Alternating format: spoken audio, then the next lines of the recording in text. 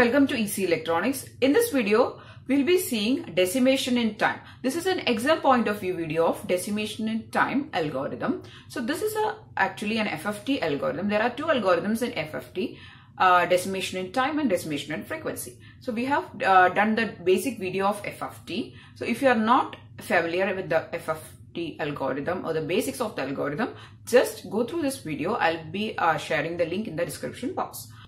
So we are going to study how to draw the basic butterfly for a decimation in time algorithm. Okay, so the basic butterfly consists of two inputs. So I'm teaching you how to draw the butterfly diagram. Okay, so there are two lines. I'm going to apply my inputs here. My first input is x of 0. My second input is x of 1. Okay, now draw two diagonals.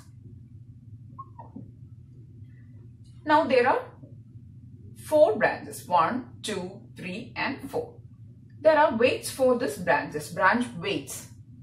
1 for this lower diagonal, 1 for this upper diagonal and a -1 for this bottom branch. So this is the weights. Now there is a twiddle factor. So we have already discussed about twiddle factors in the earlier videos. Earlier videos, different videos we have discussed about the twiddle factor. So if you are not familiar with the twiddle factor concept, please watch the earlier videos. Okay, so I'm going to represent this as Wn raised to k, since this is a general butterfly diagram. So this n, there is a Wn raised to k here. So the n denotes number of inputs. Now, the k denotes number of butterflies.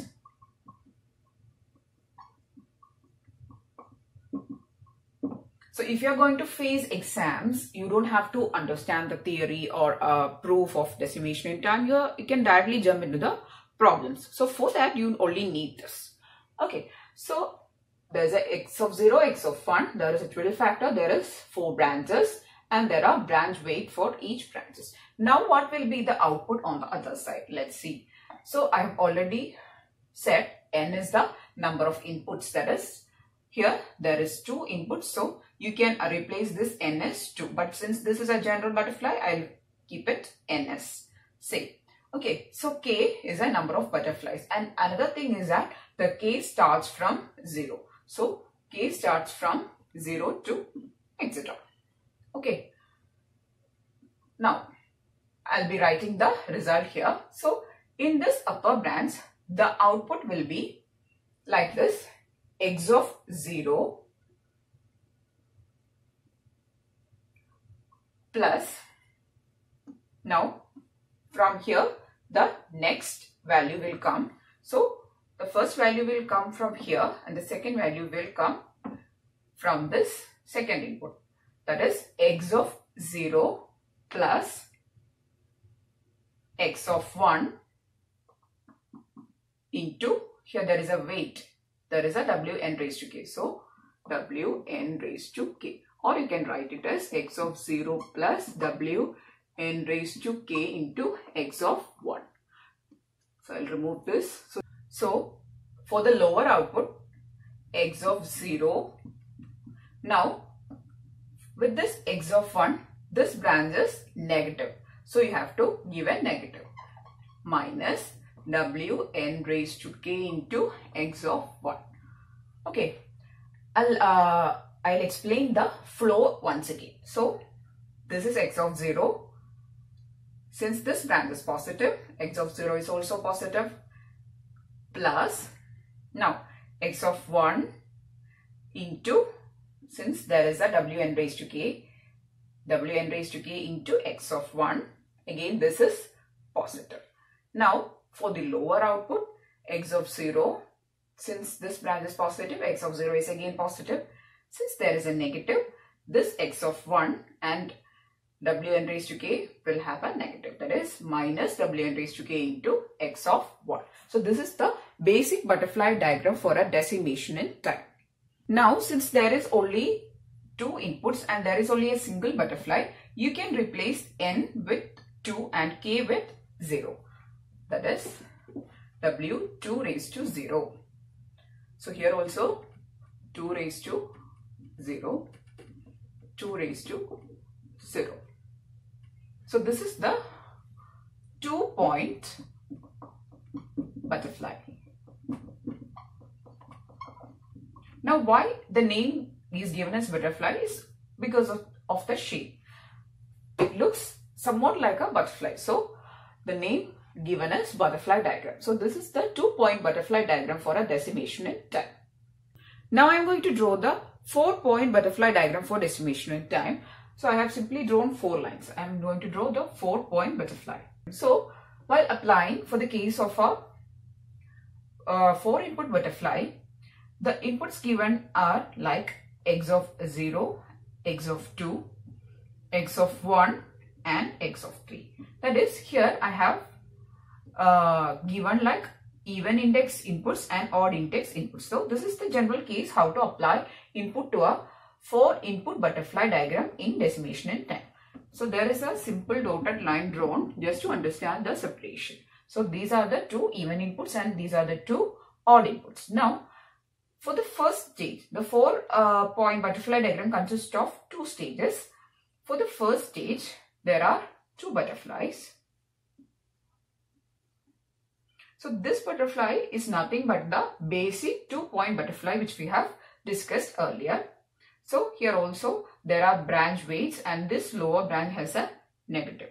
So I am just ignoring the other ones and just simply putting this negative sign for the bottom branch. And here also there is a negative value. Okay, so for the second stage, what we are going to do is we are going to combine these 2 2-point butterflies like this.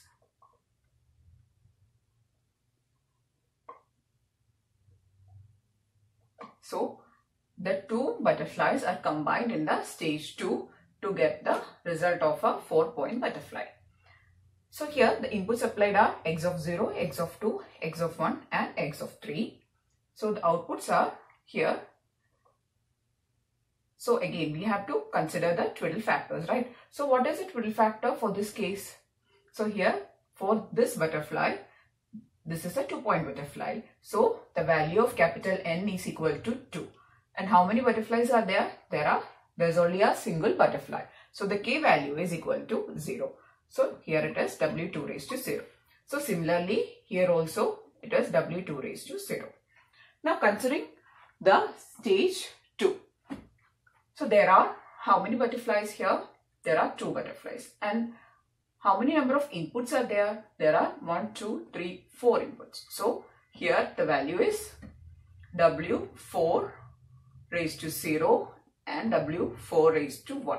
So the value of k varies from 0 to number of butterflies. Since there is 2 butterflies, the k value varies from 0 to 1 and the n value is 4 since there is 4 inputs. Okay, so it is very simple. So this output we are going to apply to this second stage. So I'm going to write the output of this upper branch. It will be, I'll remove this. Okay, here it is x of 0 plus W2 raised to 0 into x of 2. Here it is x of 0 minus W2 raised to 0 into x of 2. The minus is because the lower branch is negative. And for this case, x of 1 plus W2 raised to 0 into x of 3 and x of 1 minus W2 raised to 0 into x of 3. So for simplicity, I'm going to take this is A, this is B, this is C and this is D.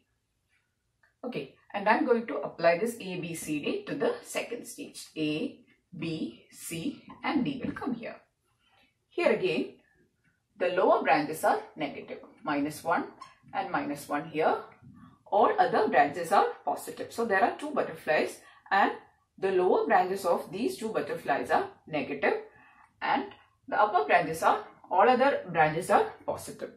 So what is the output at this point? A, plus W4 raised to C.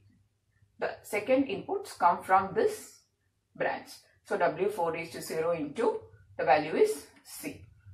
Now for this, B plus W4 raised to 1 into D. Now for this, A, the value here, the branch value is negative. So minus W4 raised to 0 into the input is C. And for here, B, the branch weight is negative. So minus W4 raised to 1 into D. The main things to understand is that the lower branches has 12 factors and the lower branches has weight is negative. So similarly for the stage 2 also, the lower branches is negative and there are 12 factors. In order to write the output equation, you just have to follow the path of input and the weight. So for this output, see, it is coming from A. The first input is coming from A. The branch weight is positive. And the lower value is coming from C. There is a 12 factor. And also the branch weight is positive. So it is A plus the weight for it is and for this case, A, the branch weight is negative minus the weight for it is 0. So similarly, we have to write the output equation. So this is the case for our decimation in time, and it is a 4-point butterfly.